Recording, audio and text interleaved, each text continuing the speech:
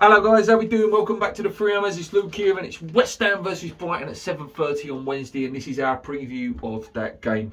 They're currently sitting in ninth on 18 points.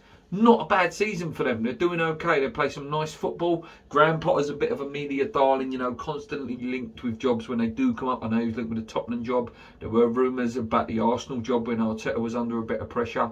They play good football. You know, they're a positive side. They play very good possession football. But we'll go over that as and when we go on.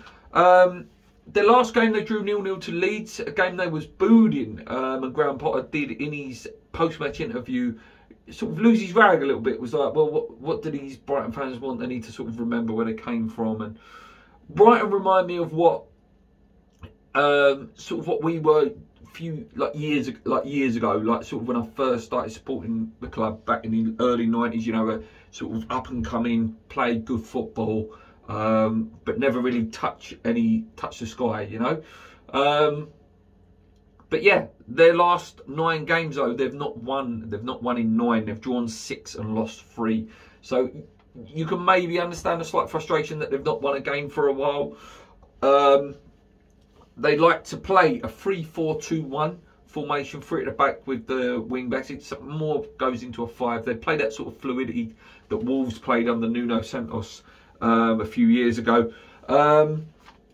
Their top players, Lamptey, what a player! You know, right back. How many of these fullbacks are Chelsea going to keep banging out? You know, Reece James at the moment. You got that Livramento at Southampton, and you got Lamptey as well. All came through the Chelsea academy. Some amazing fullbacks in there. Another player I like is Trossard. Really good player. Loves scoring a goal. Good feet in and around the box. Top player. I've also put Basuma in there. A player that I would, if we were to ever sell Declan Rice, is a player that I would look at in Basuma. You know, very strong, very hard working, and would fill that gap if Declan Rice or when Declan Rice was to be sold. Also Maupay as well. I do like Maupay. He does score goals. Yeah, decent little player. Out for them, Danny Welbeck. You know, former Manchester United and Arsenal player. He is out for this game, so we won't be seeing him. The last 5 games against them have been draws. We've never actually beaten them in the Premier League. A real definition of a bogey team. They remind me of like when we used to play Everton back in the day.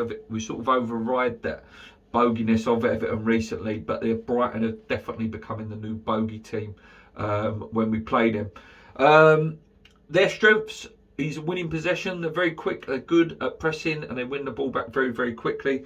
Coming from behind, also, when they are 1-0 down, they have that character to bring themselves back, you know, turn draws into wins and you know, losses into draws. Protecting leads is also a good thing. So if they do take the lead, they could become very, very stubborn and hard to beat because they do like that possession football. Defending set pieces, aerial duels. We know about Lewis Dunk. He's big. He's strong in the air. Width, they play with a lot of width, like I say, because it's that fluidity of the fullbacks turn into wingers and they drop back. That width is always there naturally. I don't know whether you guys see the highlights of the Leeds game. That Lamptey was just incredible, like up and down, up and down. Whoever plays up against him is going to be in for a really tough game on Wednesday night. Short passing, like I say, possession football, and they're very aggressive. That's how they win the ball back. In weaknesses, guys, only listed 3. Finishing. They do have a hell of a lot of chances in games, and I think they have the least conversion rate in terms of chances created. They're very unlikely to put them in the least likely in a Prem. Defending from counters, something we're good at, not in recent weeks, and long shots as well. They're very not prone. They're prone to conceding from a long shot. I looked at the records. Potter versus West Ham. He's played us 4 times. Potter as a manager with 4 draws. Moyes versus Potter is 3 draws. And Moyes versus Brighton, so this will go back to his Everton days, he's beat them once, drawn 3 times and lost once as well. Last time we actually beat him was 2012. I was in Belfast visiting Paul actually. It was a 6-0 win. Obviously Vazte scoring 3 goals. I believe he scored a bicycle kick in that game as well. It was a really, you know, surreal game that was back in 2012. For us, looks like Cresswell should be okay. I've not read anything but who knows what will come out in the next couple of days. I would expect us to go back to 4 at the back, unless he wants to sort of match them with the formation to try and, you know, counteract their wingers. But I don't know. I think we need to go back to sort of what we're really good at. I want to see Lanzini come in. I personally maybe would drop Benrahma.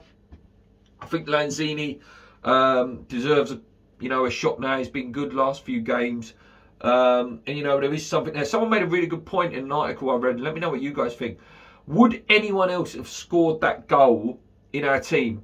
I'm not denying that Benrahma, Fornals, Bowen, all top players, all technically very, very good and can score a goal. But would they, their mindset, would they have gone for the shot against Man City in that situation? Or, you know, would they try and play a pass or, you know, maybe take a player on before having a shot? Is Lanzini at the moment, until someone like Jesse Lingard comes in, that person who can create that little bit of magic like that? Let me know. Is there anyone else in the team that you think could score that sort of goal and would have gone for it in that sort of situation? There, let me know. If it'd be very, it's interesting. It was a really good article as well. If the team is fully fit, you know, we would go. I personally would go with obviously Fabianski in goal. Soufal would come back in for me for Johnson. You know, just to give him a little bit of a rest. Played a few games now. And just will give us that attacking threat against Soufal that maybe Johnson doesn't have. Maybe Johnson has got the real good defensive capabilities, but his attacking side is still lacking at the moment. But that's I'm not discrediting the young lad. You know, it's all part of his learning curve. Cresswell, if fit, obviously will play at left back. Zuma and Dawson. It has to be Souček and Rice because there is no one else. I personally would like to see Souček get a rest. And maybe go Crow and Rice, something we've not seen a lot of. And then Lanzini at the top, and then obviously Fornals and Bowen needs to come back in and start with Antonio at the top. There is arguments maybe that Rice could be taken out as well, because obviously Rice is only one booking away, and then he'll miss the Chelsea game, which we don't want to see. But yeah, I would like to see Souček rested, but I don't think we will see it. I really, really don't. Arguments for Vlasic maybe as well, giving Vlasic a game in this game, but it is a must-win. We do have to. We've got to win this game. Chelsea's going to be tough. Chelsea have drawn their last 2 games in the Prem as well.